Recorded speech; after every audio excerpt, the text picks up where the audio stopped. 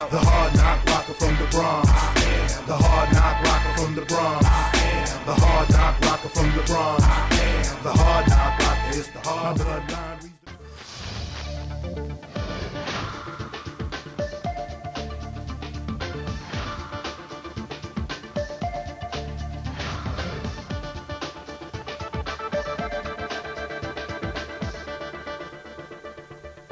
Good evening, I'm Laura Diaz. And I'm Paul Majors. You're watching Studio 2, where we talk about what you're talking about. Tonight, gang violence is on the rise in some of our communities, and criminals are increasingly younger and more brazen.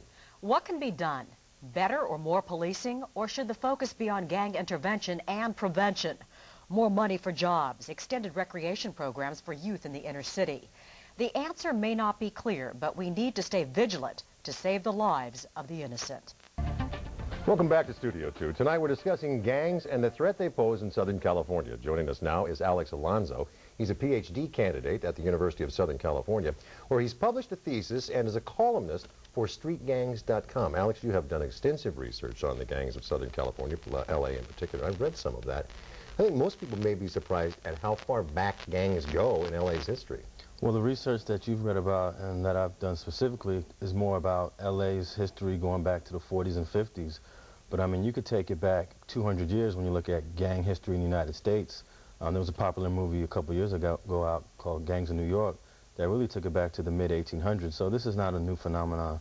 It's been going on for decades. Tell me what happened post-World War II. Because of some of the racial discrimination that was going on in LA, specifically restrictive covenants, there was only so many places blacks could live, and they all crowded up in this one area called the Central Vernon area, and that's pretty much like the birthplace of LA's first gangs in terms of the black community. And there was a quiet period, was there not, if I recall the research correctly, during the early part of the 60s? Actually, from 65, after the Watts riots in the summer of 1965, is when a lot of those clubs/gangs came to a truce and started to reevaluate what they were doing. They noticed that there was police brutality started to increase under a new chief.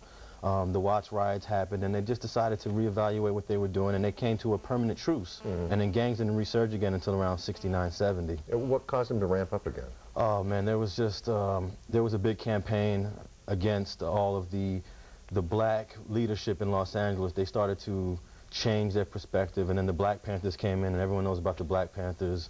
And then there was a lot of conflict between different political groups, black political groups in LA, that were just trying to achieve peace. And through misunderstanding, the Black Panther Party were considered, terrorists, and the police came in and they pretty much arrested and killed a lot of the leadership at that time. So what happened to the teenagers that were coming up in the late 60s, there was no leadership for them to follow. And eventually they got into their own thing, and gangs resurged again, and it was just a lack of leadership. And by the time you get to 71, 72, 73, you have a whole new gang phenomenon like you did in the late 40s, early 50s. What do you think sustains a modern-day gang? One of the things is that every gang has a rival with another gang. And once you start a rivalry with another gang, that's pretty much a permanent thing. We have rivalries in Los Angeles go back about 30 years, and they're still fighting today.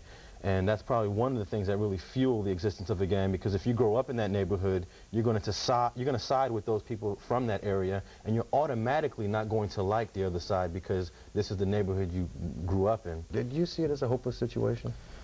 I hate to be a pessimist, but I don't think that gangs are going anywhere. They've been here for a couple hundred years.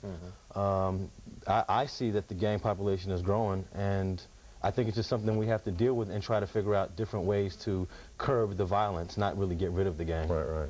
Alex Alonso, thank you so much for taking the time to be with us today. We appreciate it. It was a pleasure. Thanks for having me. Appreciate it very much. Rockin' it, yes, he is rockin' it. Tito rockin' it, yes, he is rockin' it. Mike say rockin' it, yes, he is rockin' it.